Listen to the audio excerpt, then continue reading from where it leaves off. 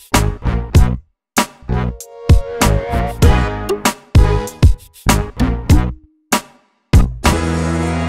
guys, so I wanted to talk about something today that I've really thought about bringing up many times, and I've actually started making videos about this over and over again, and then I always stop halfway through because I'm kind of like not scared, but I didn't want to get too personal on this channel. But I feel like that the thing that I'm going to talk about is something that a lot of people struggle with, especially a lot of people in that college age.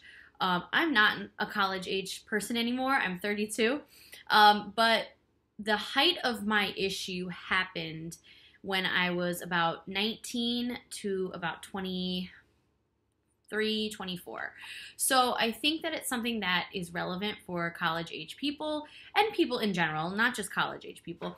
But the longer I've been in school, the more people I've met that have the same problem. And I think that it's something that I can discuss with you guys and talk about things I've done to help myself, and maybe it could help somebody out there who's struggling with the same thing. So what I want to talk about today is anxiety. I was diagnosed with generalized anxiety disorder when I was in my early 20s, and it is something that I carry around with me every day. It's something that affects my daily life. It's something that has affected me for years. And I feel like it's something that a lot of people go through, but either don't know what it is or know what it is and are kind of afraid to talk about it because it can be a little embarrassing sometimes. So I wanted to talk about my story, and hopefully someone watching this can identify with what I went through and am still going through, and can, learn from things that I've done and coping skills that I've developed that have helped me. So let me start by telling you how it all started, because I think that's going to be a key in understanding, like where I'm coming from. So when I was 19, I specifically remember, well, let me just say as a caveat, I have always been neurotic, and I've always been a worrywart my entire life. I've always worried about everything. Like anything you could possibly worry about, I've worried about it. And I've been like that since I was a kid. And I've been very neurotic since I was a kid. So this is just kind of my personality type. But it got really beyond just a personality flaw and really became an actual hindrance to my daily life when I was 19. That's when it really started. So at 19, I remember specifically the first time that it really affected me. I started having horrible panic attacks, and I got them. The first one I was in the grocery store, and I'm in the aisle, and I was just, shopping for some random things, and all of a sudden, just literally out of nowhere, I have no idea what happened. I felt like the whole place was like closing in on me. I started breathing really heavy. My heart started racing. I was like paranoid almost. I was looking around like, what's going on? What's going on? Something's going to happen. Like I felt like something bad was about to happen, and I didn't know what it was or where it was coming from. So I just felt like I had to run out of there. So I just left the cart in the aisle, and I ran into my car, and I sat in my car for like 20 minutes hyperventilating and like just being in shock, not knowing what was going on with me, and super confused, and my whole body had hives all over it from my neck to my feet, pretty much. There were hives everywhere. So after that incident, nothing really happened for about a month, and then I had another panic attack. And then it went from having a panic attack like once a month to about once a week to like every other day. I mean, it got to the point where it was horrible. And it was affecting my work. It was affecting my relationship. I was living with my ex-boyfriend at the time, and it was affecting our relationship. It was affecting my friendships. I just didn't feel like there's no really way to explain it in words. Like, unless you've had severe anxiety or had a really bad panic attack, there's nothing rational about it. There's no way to really explain it other than you don't feel in control of your own body and your own self. You don't feel like you're in control of your life or your body or anything that's going on within this like 20 or 30 minutes. Like you have no control. So it's terrifying. Like it is absolutely terrifying. And on top of it being terrifying, it's embarrassing because you have this thing that you're going through and you're scared to tell anybody because you don't want to look like a crazy nutcase. Because, you know, unfortunately, mental illness in this country and anything related to anything mentally is going to have a stigma. So you don't want to look nuts. So you don't want to tell anybody. You are afraid, you're almost fearing the panic attack before it happens. So you're afraid to go places or do things because you're afraid that it's just going to all of a sudden happen in public and you're going to be embarrassed in front of people. So it was really bad.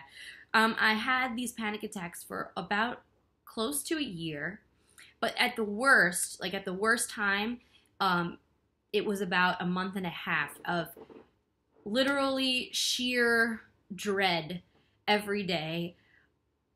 Like the anxiety at level 10, like from 0 to 10, it was level 10 every single day for a month and a half. And it got to the point where I really thought something was wrong with me. And I remember specifically one night it was like 5 a.m. and I couldn't sleep.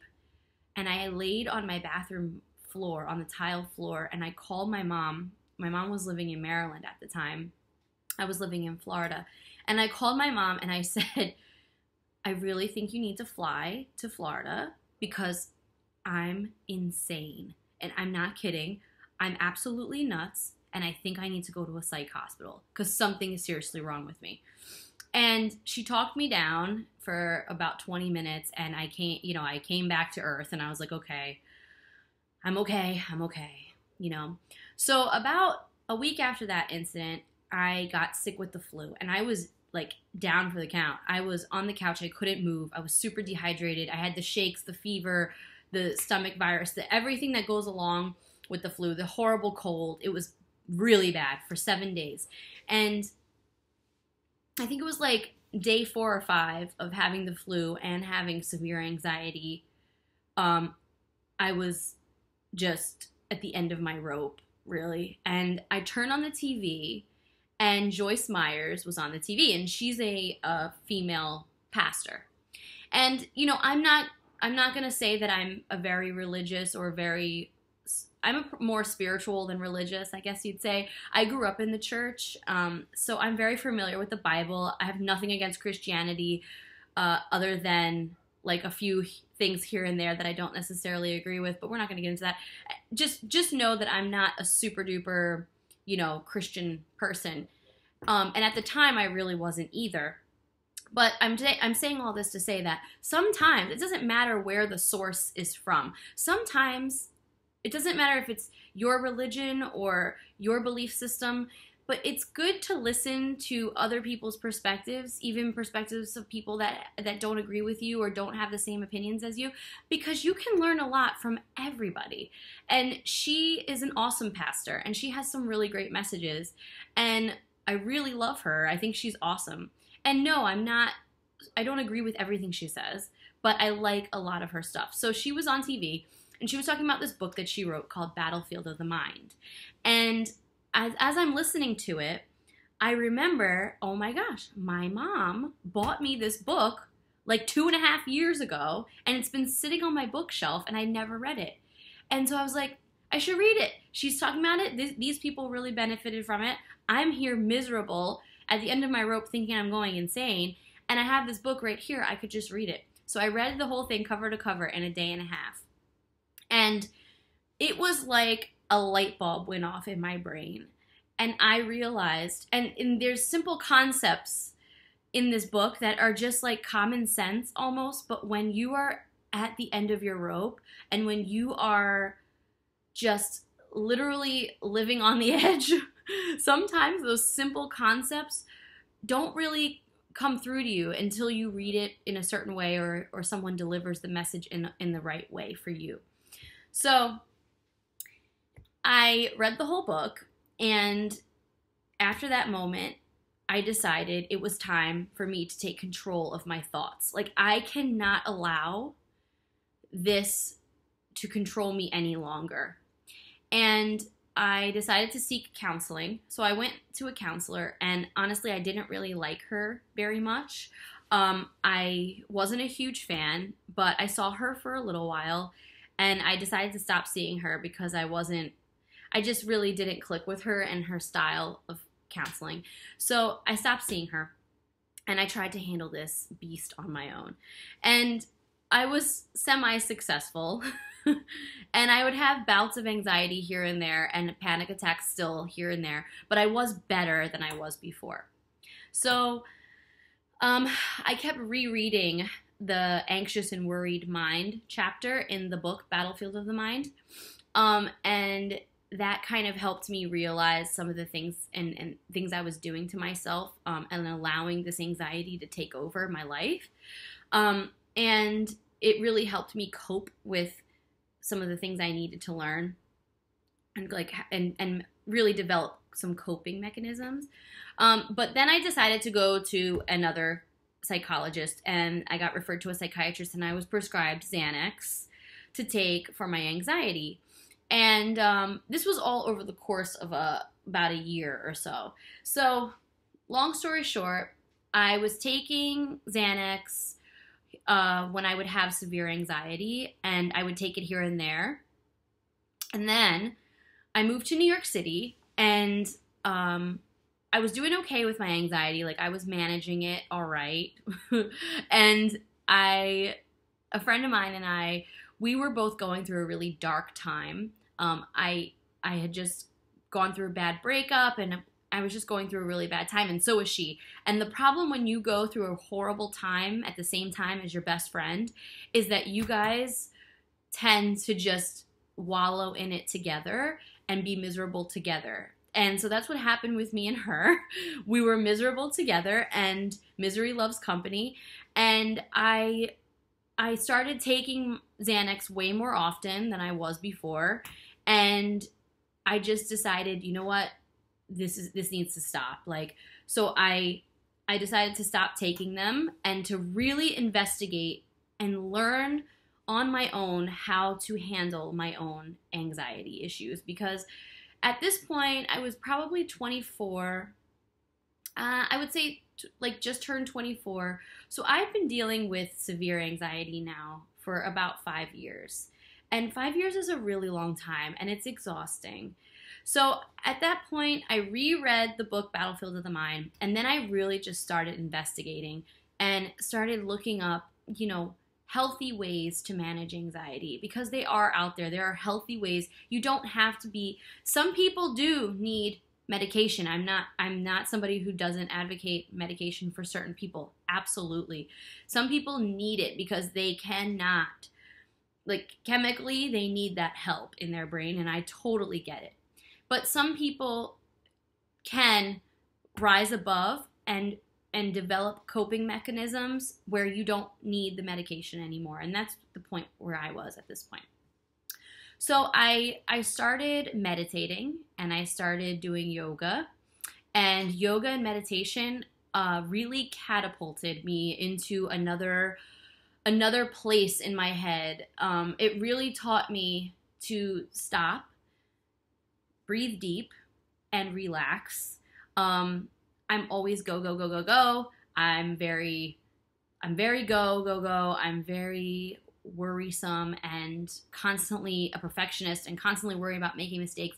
And yoga and meditation really forced me to slow down, take a deep breath, and like get it together. So I really started with yoga. Then from yoga, I developed my skills with meditation, and I really started with guided meditations. You can find tons of guided meditations on YouTube even. And some of them are 20, 30 minutes, and there's just, soft music, and it's somebody speaking to you, telling you things to like guided imagery and stuff like that, and things to see and hear, and a way to just focus on this meditation for 20 or 30 minutes and not focus on life's problems. And honestly, yoga, meditation, journaling, I started journaling.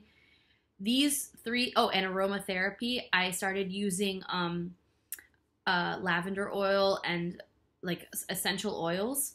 And aromatherapy really helps me as well. Like before I take a test, I'll put some lavender on my hands and I'll smell it. And you just take like 3 deep breaths in, and it really calms you. It gets you calmer, and it kind of takes away that like on edge, anxious feeling in the moment. So these are my coping mechanisms that I now use for my anxiety. And there are times where my anxiety still gets the better of me, especially school. School is a huge trigger for me.